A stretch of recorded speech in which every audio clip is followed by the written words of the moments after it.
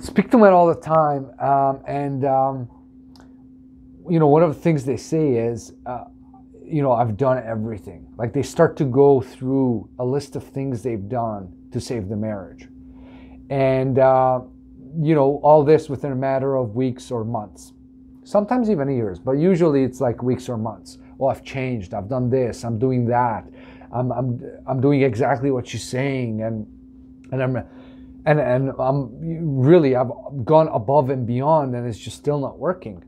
So being busy and doing things out of desperation and to please her or to quickly fix problems in marriage, it doesn't work. You got to do the right things, and you got to do it from a genuine place where you recognize that you're doing this for you and the kids, not to please her, not to win her back, but because you recognize that your part in why the marriage is failing is unacceptable to you, and you're ready to change that.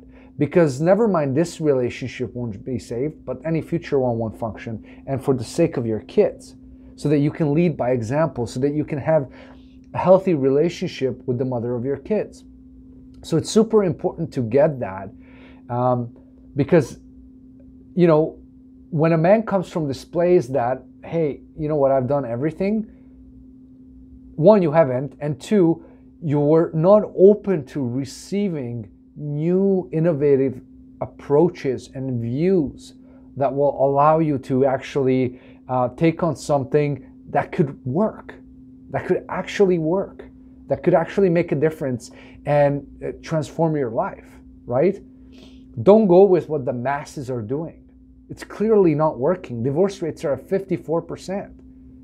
The stuff out there is clearly challenging for men. And I'm not saying this because, we're the bulletproof husband. No, I'm saying this because it's one of the reasons why we started it. It's because the stuff out there is so difficult to consume and piece together. It's logical. It forces you to come to a place where you think that you'll understand the problem so well that one day it'll be gone. But that's never going to happen. Most of your bullets don't come from that. There's other things that you need to do, emotional work, and just asking you to be open to different approaches.